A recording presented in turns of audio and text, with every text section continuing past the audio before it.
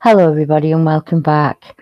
It's wonderful to be here today and to be invited to talk about the Irwell Valley Wildman. As you can see from the photograph on the screen, this is the place where I had my encounter as a young girl. I was 15 years old at the time, and I'd skipped school with my friend as it was time for the mock examinations, and I didn't really want to go in. So we decided that we would go to the side of this house here. And that's what we were doing. We were there and we were just doing what young girls do, giggling and rolling around and just being silly. Um, and when I saw something out the corner of my eye, and we were it was in laurel bushes, kind of laurel and rhododendron kind of mixed with privet. And it looked like, the only thing I can describe it like really is it looked very much like the American Bigfoot that you see. This is a picture of the park very recently. And as you can see, it's been left to grow quite overgrown. But this used to be a hothouse. And in the hothouse, there was butterflies and jungle plants and kind of food. And next to that was a sensory garden, and it had herbs and things like that in it. And I saw what I thought at first was probably going to be a teacher or a young lad when I saw the movement in the bushes. But unfortunately, it wasn't. What I saw looked like this. He had that base. Its skin was a very tan, leathery colour. Its hair doesn't really show it in the photo. I know that its hair was a little bit longer than that. And it was a very dark brown colour, but where the sun caught it, it was red. His eyes were an amberish colour and his mouth was slightly open and you could see his teeth. And they were normal teeth, like our teeth. There was nothing, no canids, nothing like that. But to me, he was a monster. It was an awful day. And it set me on a path where I've gone out of my way to try and find other people that have seen him, it, whatever people want to call it, in the same area at the same time. And like I say, it happened to me in 1982, so it's been a long time. I'm in 2018 now, and I was 15 back then. I'm 51 now. I know a lot more, and I know I'm not the only person that saw him. And I know that I'm not the only person from this area that saw him or something very similar to him as well. But back then, I didn't know that. Back then, I was on my own, and I was just left with this kind of feeling of not being believed by anyone. My friend and I didn't really speak about it afterwards. It was always kind of between us there, and this unspoken, I think I blamed her and she blamed me, and she called him the gorilla man. To me, he was the man ape, because he looked like a man and an ape combined. That's the only way really I can describe him. And then years and years later, I've made the map, and people know me and my name's out there. And there's a gentleman called Thomas Markham, and he runs a wonderful blog, and it's the Crypto Crew. And he was contacted by a lady named Brenda, and she said that she had an encounter with a very similar thing, and that was in 1984, so only 2 years after me. And this is what she had to say. She said she was out with her dog, and she contacted Thomas and said, "I recently read your article with a lady named Deborah who saw the Yeti-type Bigfoot creature in Beulah Park in Salford. And I wanted to get in touch because I saw the same thing in 1984 when I was 30 years old. And I was walking my dog there, and it was freezing cold, and I was having a cigarette. And it was dark at that time of year, about 5 p.m. And I thought I was alone in the park, because it's usually shut then. But this particular night, it was open. I was smoking when movement to my left caught my eye. There was nearby light, and I saw this tall thing there. It looked about 6 foot tall, and it was quite podgy. It had a bit of a belly on it. And what got me right away was that it had bare feet. It was then that I noticed it was nude. It had no clothing on it, but it did have hair all over its body. That's when I thought it must have been someone playing silly beggars. But this thing just stood there. I saw it had male genitalia, and that was when I became worried. I thought it might attack me in some way. And it stood there staring for about 20 seconds, and then turned very quickly and ran off into the trees. I quickly left the park and returned home, and I told my then boyfriend and his brother, but he laughed and said I must have seen a local perv trying to pick up a prostitute. I will never forget that thing. I did not know anything about Bigfoot and stuff, but that's what it must have been, because that's what it looked like. And to learn someone else saw it in the same trees was startling. I would never forget. It looked like a chimp, but with the body shape of a man. And it couldn't have been a monkey because it was too tall. And it was like a caveman from the dinosaur days. It had a piggy type of nose and large black eyes. And it was full of brown hair, and it had a human's face. But it was also like a chimp's at the same time. It's so hard to explain. And that was Brenda. And as you can imagine, that's startling that there are two of us, you know, in this very small area in the northwestern town that sees this type of creature. And what I saw, I only saw from mid-chest up, but the hair colour is very similar to this. When the light caught it in the shade, it looked very, very dark. It had tan skin like this one had, and this is a very good rendition of what it looked like. And that was way back in 1984, so I don't know if it surprises you to know that in 2012, there is a researcher in the UK who, like myself, looks for witnesses and people that have seen these similar type of hominids, upright, bipedal, covered in hair. And a gentleman named Dominic Campion sent me an account from a gentleman called Tony, who lives in this area. And he had his account on what we all know as the bike paths that live in Salford. It's Phillips Park, and it's attached to the Irwell Valley Country Park, and it runs past Clifton and up through Bury, and then it carries on. So you could either go to, say, the Forest of Bowland or across the moors, depending on, you know, what you felt like. But this is what he had to say. I'm not one for shooting my mouth off or even to exploit or take advantage of the situation. But I seen this thing, and I was only prepared to talk about it with Dom.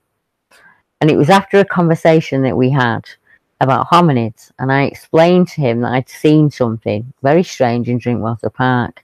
It was a Saturday morning in September 2012, and being an avid mountain bike rider, or should I say an off-road cross-country cyclist, I would be out most weekends with, at the time, a good friend of mine who I'll name Dave. We'd venture all over the northwest to get our cycling kicks, and on this occasion we stayed local, not too far from where I live. We have the Outward Trail at Phillips Park, and it connects to Drinkwater Park and Clifton Country Park. They're both deer parks, actually, which are linked by trails and paths and offer a good riding. It's not extreme, I might add. And you can walk it. It's adapted for the disabled also now. It wasn't back then. And just general outdoor enjoyment for everyone, really. And I'm sure you know, as we're traversing up and down the Outward Trail, the embankment's incredibly steep and overgrown and just kind of left rough. And he says, obviously we're traversing up and down that trail, and eventually we hit Waterdale. It's a bit more rural out there. And there are a number of trails and loops in that area which come off the main track. So you can come off like the places where people normally go. And it was one of those loops off track that I had my first encounter. We were facing in the direction and start of the Outward Trail. And we were almost near 13 Arches, it's called. It's like a local name. And the River Irwell was to our left, when we both bore right onto a single track loop, which rises through fenced-off Forestry Commission land, and this land was overgrown with shrub and bush either side of the trail for about 40 yards before taking a sharp right and then an angled left. After carrying on for no more than approximately 10 yards or so, Dave, who was leading, came to a standstill. I slowed down, stopping just behind Dave, and I noticed something in the corner of my right eye. I immediately looked to my right and saw what I can best describe as a very large creature, maybe 20 yards away. And I'm not going to get into the realms of what it wasn't. I would rather just say what I actually saw. It was brown in colour, not dark, but a light tan. And although it wasn't square onto me, its head sat on very thick, broad set of shoulders with no neck, and I couldn't make out any facial detail due to specifics of its dark complexion. It was leaning forward on long arms, not too dissimilar to the stance of a gorilla, and I could see the top of its legs and muscular thighs above the undergrowth. This all happened in the space of maybe 4 seconds before it rose slightly on its feet before bounding off in one movement to its right into a thick tree cover. I estimate this thing was easily 7 to 8 feet tall, maybe more in height. I turned to Dave, who was fiddling with his bike, and quickly asked, "Did you see that?" Dave shrugged and said, "Did I see what?" I hesitated and thought if I actually told him what I'd seen, he'd just take the Michael, and that wasn't something I was prepared to go through for anyone at any price. So I just answered, "Oh, it must have been a deer," which he again just shrugged off and thought nothing of it, as the area's full of deer, and they're regularly spotted. So we carried on our way, and no more was said about it. By the time I got home, my mind was racing. I know what I saw, but I don't know what to think. Or I didn't know who to tell, or anything for that matter. I just decided to keep it locked down and not let it fester on my mind and just put it out of my head. And 2 weeks later, as bizarre as it sounded, it happened again. I was alone this time around, and I was cycling in the same area, but heading towards Dam's Head Lodge, when I stopped to remove some annoying bits and pieces that had gotten caught up in the bike chain set. I was immediately overcome with an uncomfortable, heightened sense of being watched. Approximately 40 yards to my left was a very large bipedal creature. This thing was standing, listening to its left from behind a tree, staring in my direction before disappearing after a few seconds behind the same tree and undergrowth. It was exactly the same colour, and I estimate its dimensions were the same as the last encounter. I couldn't believe what I was seeing again, and I still can't believe it to this day. This time around, I got straight back on my bike, and I sped out of there as quickly as I could. And it's only now, as a result of some heavy prompting from Dominic, that I've decided to share my experiences. I'm not one for fictional storytelling, as the last time I put pen to paper I was in school uniform. But I do hope that this might prompt more people to come forward. And that would be all the better in my opinion. And I understand where Tony's coming from there, because it's amazing when you get validation. Like for me, I had to wait about 30 years until Brenda came forward. But each one of these witnesses that comes forward on the Irwell Bella is obviously added validation. And Tony wasn't the only one. It wasn't too long later, in 2016, that a lady got in touch with me, and she said she was looking for somewhere to report something that she'd seen. She'd report this experience, and when I saw your site and the witness statements, I thought you would want to hear about the strange beast my husband saw last month on the 16th of July 2016. He was golfing at the Ellesmere Golf Course in Worsley. While doing the round, he was on the side of the course where the trees separate the course from the East Lancashire Road, and while he and his friend were playing, they noticed something walking along the edge of the tree line. They thought for a moment it was another golfer, but after about 10 minutes they became aware that this thing was walking with them, and they got the impression that it was stalking or shadowing them in some way. They looked closer and saw that wherever it was, this thing they were looking at was very tall, around about 7 feet in height. It was hairy all over the body, and it was human-shaped. They also said it had a barreled chest and was very large with an odd-shaped head, and it looked like a human, but wider, with hair covering it all over. The way it leaned forward, they felt that it was either very old or in some sort of pain or had an infliction. As they looked at it, they heard it making a muttering sound, like something chattering, like the sounds an ape would make. My husband stepped forward and took a step back away, and it took a step back away from him, And when he did this, the muttering stopped and it went quiet. My husband's friend walked towards it, and it seemed startled, and it started to sway from side to side. And they got the impression it was getting agitated. It clapped its hands very loudly and started making grunting sounds. My husband noticed its hands were very big, almost too big for its arms. They seemed out of proportion in some way. He described the arms and hands almost like a bedpan in comparison to size. He said it then started moving its hands a little like sign language, as if it was gesturing. Then suddenly they heard a loud wailing coming from another part of the trees, and at that moment the creature turned and ran away, again making this odd grunting sound. And I don't expect you to believe this story, but I swear it's true. My husband and his friend, they're both rational men. But John was as white as a sheet when he came home. And he's played golf around these parts for years and years. So to see this was just shocking for him.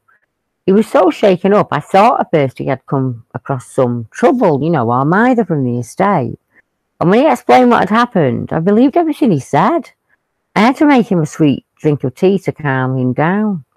And that's an incredibly strange account, isn't it, when you think about it? What this gentleman saw was upright, very similar to what myself and Brenda and Tony saw. Completely hair covered. Once again, it's on the Irwell route. And it's ordinary people, going about ordinary things, just either on the bikes or they're walking around and they've got the dog, just everything that you expect. And then it happened again in 2017, which is, is quite unusual. And as you heard me mention before, there is a place called Drinkwater Park in Salford.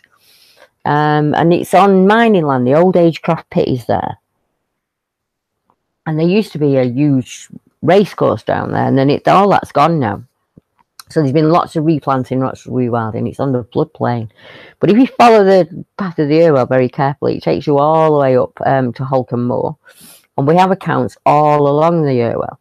And it also goes all the way down to the Peak District, where we have some of our oldest accounts in the UK and very up-to-date ones as well. So Drinkwater Park is, once again, it's an area that people fish. There's lots of wild foods there. It's what I call a green corridor. It's like the Lee Valley in Oxfordshire and the other Lee Valley in Epping. It's most of the cities and towns in the UK have a river that runs through them with lots of small streams and tributaries coming off that.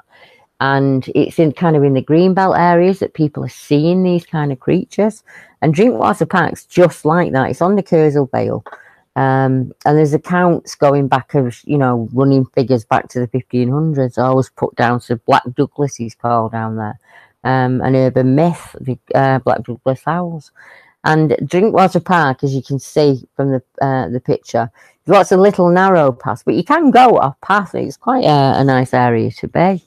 And this gentleman says, there's an area close to my home along the River Irwell that I feel is important, maybe, in the urban jungle of northwest Britain. And it's tucked away unseen. And there are many little pockets of unused land, thick with shrubs and trees. And it's left to nature and seldom visited, really. People don't take advantage of it. And as I said, we call these the green corridor areas. And the gentleman said, I was on the Irwell route today. And it was a nice spring morning, so I figured I'd take my son for a walk, as we'd been cooped up with all the horrible weather. And now is a good time as any chance to walk. The land down there is on a floodplain, and it's very wet, as it had been raining for the past 48 hours solid. The Irwell was running pretty high, and at that point, but I'd had a busy day in town, and I just needed to clear my head. So I set off with my young son for an hour's peace and quiet. We have a regular route, and we use the path to get in. And then we normally walk our path in the woodland there.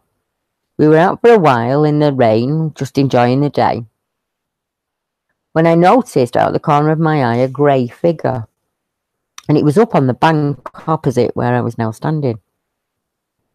I only saw it for a split second, and then it was gone. Whatever this thing was all one colour, a grey colour, moving very quickly away from us. And I was a bit shaken up, trying to work out who that could have been up there across the cleared field.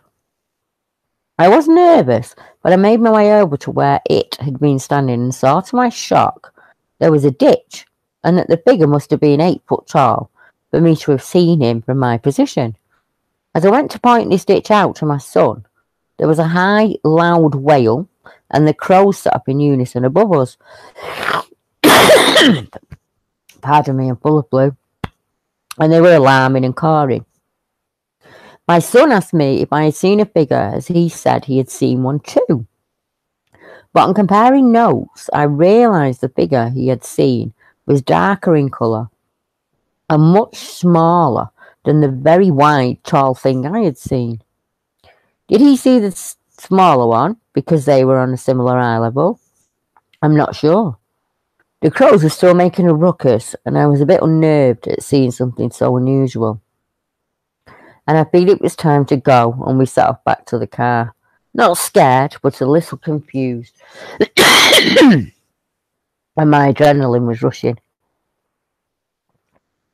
The area itself was off the canal and very wooded, and I found a spot within the trees where there was a circle of pine trees, and in the middle was an oak tree. It just felt like a significant place down there. And to be honest, I wasn't scared. Whatever happened that day, we really found a bit uplifting. And I will be returning. And I will be going back. And this gentleman describes a grey creature. So very, not the same as the one I saw and the other people saw. So he describes it as almost grey. But the young lad that was with him saw a darker creature that wasn't that tall. And then you're thinking, well, that's just Salford. So there's just this, little list of accounts around Salford. There's clearly an escape tape or all valuable, theories that something's got out, or it's maybe a homeless man, or it's something that we're seeing a mistaking with fear. But we all seem to be describing a creature that's hairy. You've got the hair-covered creature that's ape and simian-like, and it looks like a man and a caveman combined, and it's completely covered in hair, and it has human features. Male genitalia is mentioned, this very long arms and big hands, thick muscular legs. You have the stance like a gorilla as it stands there, and once again this orangey red hair is reported. So we're talking about different individuals. At least we have brown hair, reddish coloured hair, grey hair, as we said, very dark brown hair, as Jade's husband saw. So very similar kind of description, but it's not the same description. So it's clearly more than one individual, shall we say. We'll use the word individual. So we'll just randomly pick another area now, and we'll think, well, yeah, you're seeing him there, but there must be a reasonable explanation for it, isn't there?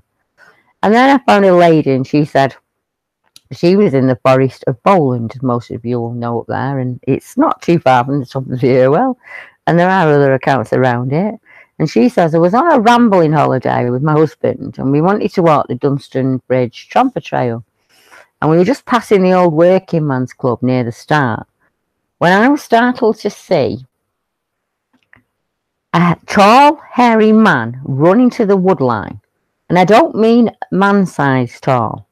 I mean huge, like a half man, half ape. And I was so startled, we returned to the car. When asked, the eyewitness supplied these details. He ran from the small hedgerow near the heavier woods, and I saw his side profile. He was a man with huge shoulders and thick legs, with hair like a monkey. And then we'll pop down to Sherwood, one of our oldest woods, most of you know. And down there we have a lady, and she's coming along the Worksop Road. Most of you live in that area will recognise that road.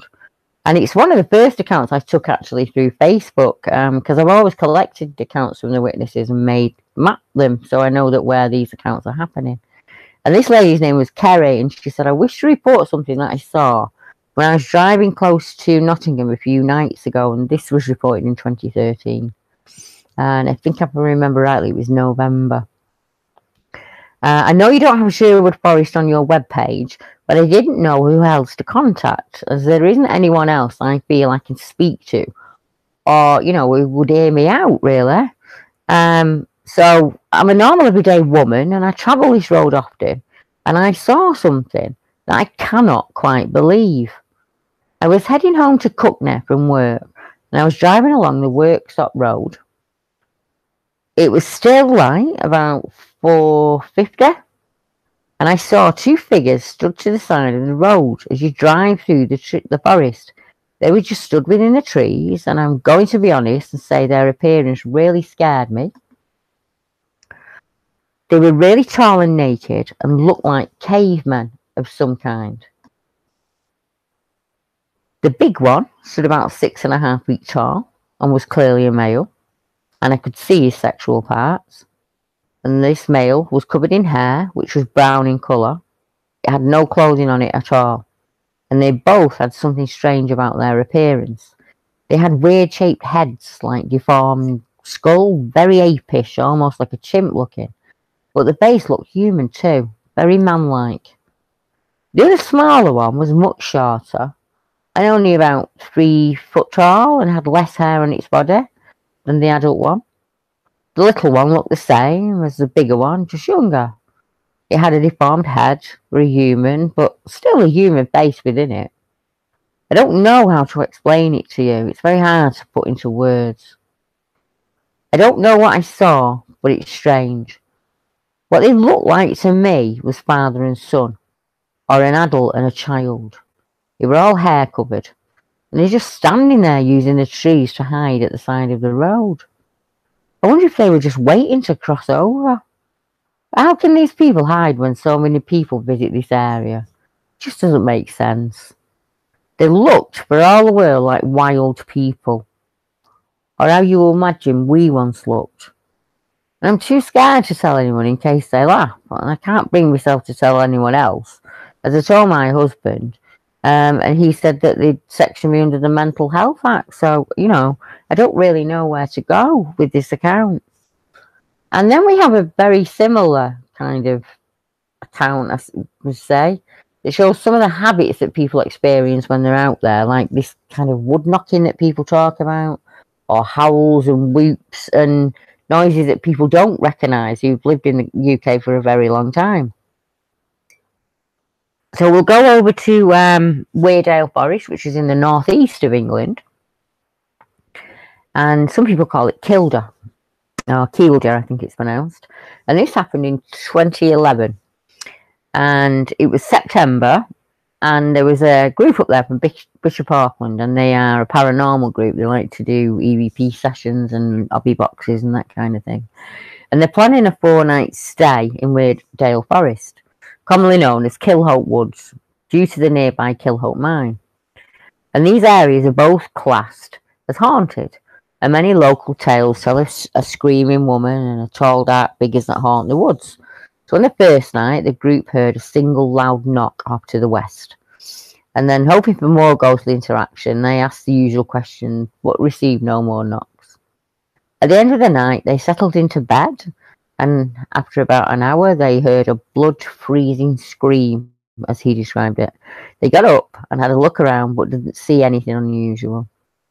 The next night, they started the EVP session and received nothing. They decided to investigate the area where the knock came from the night before. And after a bit of a walk, they reached the area and they once again knocked on a nearby stump. And to their shock, they heard a reply in the distance, to the north. They were all happy about this, and so they knocked again and received a knock to the south. And to their horror, they then realised they were surrounded by knocking coming from all around them, which got closer and closer, and they were terrified. So by this time it's 2 a.m. and they're ready to leave. So in agreement, they all went back to camp to pack up. But the knocking didn't stop. On the walk back, they were plagued by it, knocking coming from around them in the trees. And at this point, the lead guy who was out front turned white-faced and said he saw a tall, let me get it right, a tall, dark, hairy, human shape walking off into the wood. The knocks continued as they packed up and left. And I asked if he'd go into more detail, but he really wasn't happy sharing it with me at all. He just said that it was this really tall, dark, hairy thing, and it walked up. But he, specifically said hairy. So knocking on trees and whooping and that kind of thing. They did get might not a little bit more than they hoped for, but they did get interaction that night. And the next one is Sevenoaks, and this to me is absolutely wonderful because it's a similar kind of place to where I live. It's what once was a new town. So on the edge of it, especially back in the 70s, you've got green fields and, green land that can't be built on, and a kid's dream, absolute dream. I mean, I know it was like that for me growing up. And we've got a young gentleman who got in contact. We found each other actually, and he said to me, "Do you want to? It happened to me, that kind of similar thing with Charmaine. Charmaine's been on Ben's show before, so most people know her story from Carmy Lee in Scotland. But this was another person that I found who saw something very strange when they were a young child that had stayed with them, and it had made them, research what they saw, how could it be there, what does it eat, the usual questions that we ask ourselves. And this was in October of 1978, and the gentleman said, "I lived in Sevenoaks, Kent, in a street with a series of houses, which was laid out in an oval. The street itself had around 40 houses or so, and then it was fields to the left and countryside and woodlands for a few miles at the back.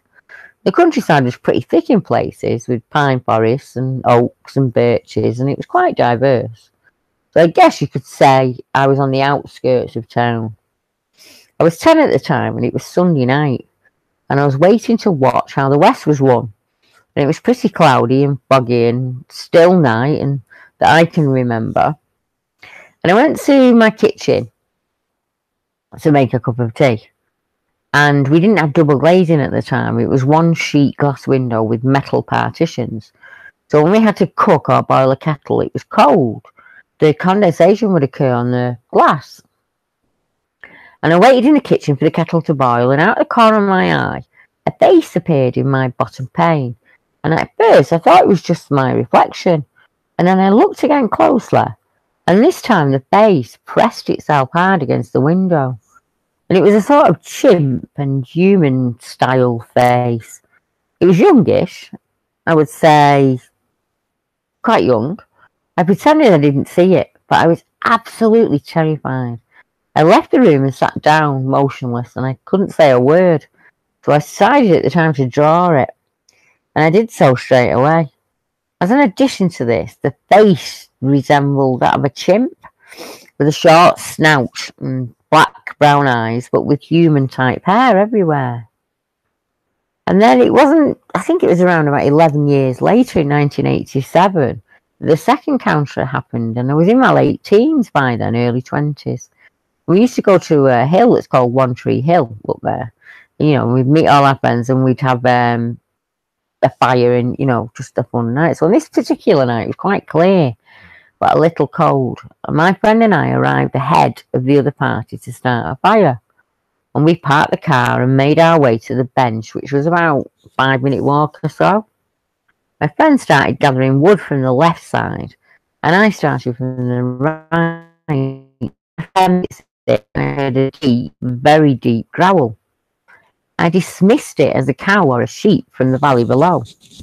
But then a couple of minutes later, I heard it again, and this time deeper and more defined. Wherever it was on my side, and it was coming my way, it had a real depth to it. It gave the impression that it was something of a significant size. I placed my firewood on the fire, and at the same time, my friend joined me. And just as we did so, the grunt sounded again. And it was coming from another part of the tree line. And my friend said, "Run." And as I ran, I looked back, and I caught sight of what looked like a bipedal creature. And its face was illuminated in the tree line, and it was huge. Now, the next day, less than 1.5 miles away from the area, a lorry driver driving through a remote road said he had nearly hit an orangutan at 6:30 a.m. in the morning. and the driver stated that it was orangey red in colour. This made the local newspaper that same week, and I just stayed silent and didn't tell anybody. And it seems to be that wherever we go in the countryside, anywhere in the UK, whether it be close to towns or the middle of nowhere, there are accounts of these tall, hairy, bipedal creatures. So now we'll go to Swannington, to Grace Jupira. Most people will know that. And this witness is called Emma Adam. And she said, I want to report something that happened to me and my sister a few years ago now in 2013.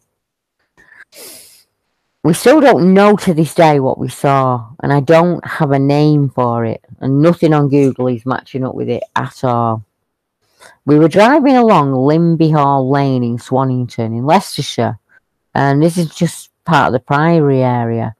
And we decided on this route as it was new for us, and we wanted to walk the dogs somewhere different for a change.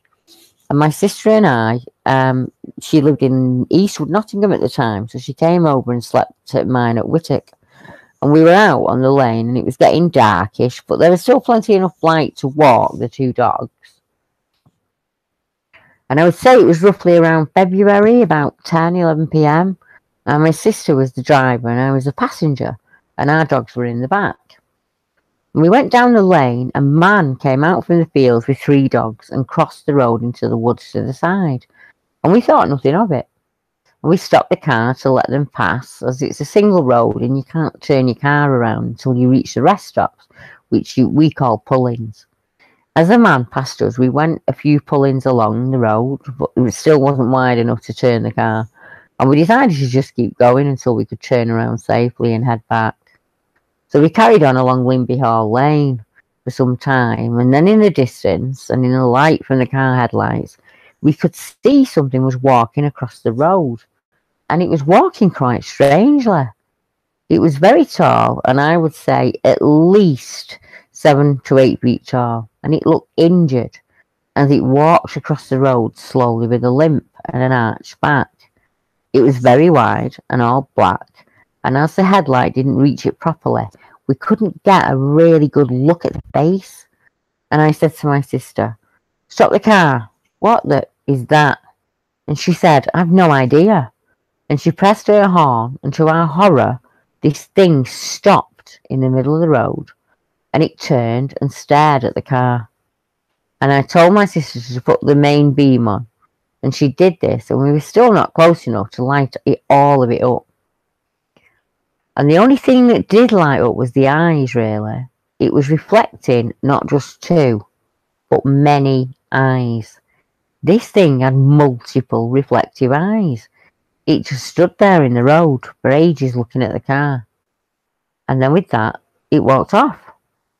And I believed it had a limp. And the way it walked, it looked like it limped into those woods. And it was just gone. I mean, obviously at this point, we're both scared to death. We fenced a central lock-in and we couldn't turn the car around. And we had to go forward towards where this thing had stood. And as we went past the point where it went into the woods, the road was pitch black, and my sister floored it. Now, on telling people this, they don't believe you, and I don't suppose it will until it happens to them. And we Googled to find this creature, but we can't find anything that matches it at all. So, I mean, I don't really know what to say, but I have asked around, and I asked as many people as I can think of, and one girl told me that her uncle had a strange experience with something that he saw on the grass verge one night. It's almost exactly the same as mine when he tells it, but he saw it opposite Graceview Priory. He saw a crouched, dark figure. He couldn't see the face, as the figure was so hunched over with its arched back. It was coming towards him, almost heading for his car, and this was at the junction opposite the ruins. He turned left and sped off quickly towards Loughborough, and now he doesn't drive that area anymore. So, as you can see, that's a number of accounts from all across the UK. And would it surprise you to tell you that there are around 400 of these people who have seen upright, hairy, bipedal, hair-covered, man-looking apes? And they come in all names. They call, people report him as the ape man, or the man ape, or the gorilla man, or the upright bear, or the human faced wolf. Even the eight faced shuck was one of them that came on.